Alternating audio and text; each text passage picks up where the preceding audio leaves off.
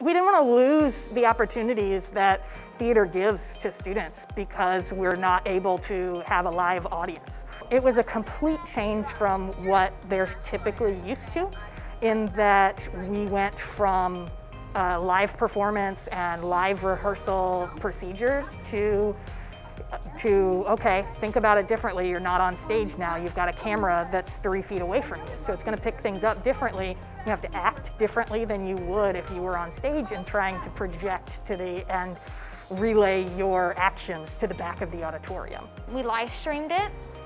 So I did like that because I'm interested in film acting. So it got me in front of the camera and was a great experience for me. And I also liked that it was live.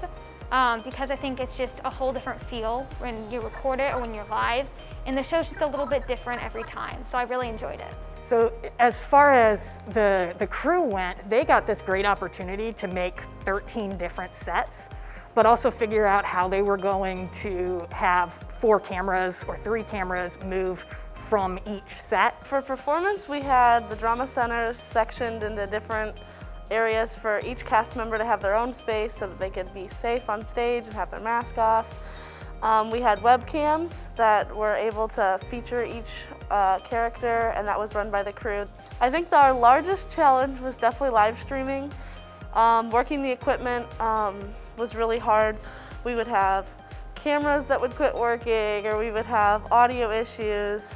So that was probably the most challenging to navigate, especially because it would happen during a performance, so how do we solve this issue? I have never been more proud of what they've done. They all stepped up and did a fantastic job as far as understanding this needs to be done a specific way, and we also need to make sure that we're staying 6 feet apart when we're doing that.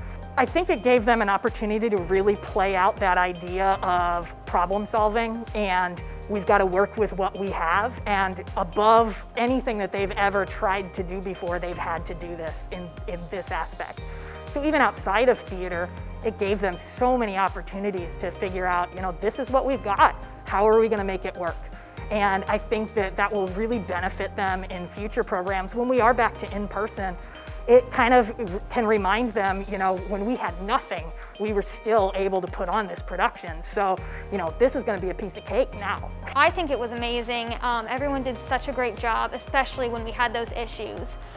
They all worked together and created this great show. I liked that the cast members, the crew, we all still worked together the exact same. We were all still willing to make a very large effort to make this happen, regardless of the pandemic.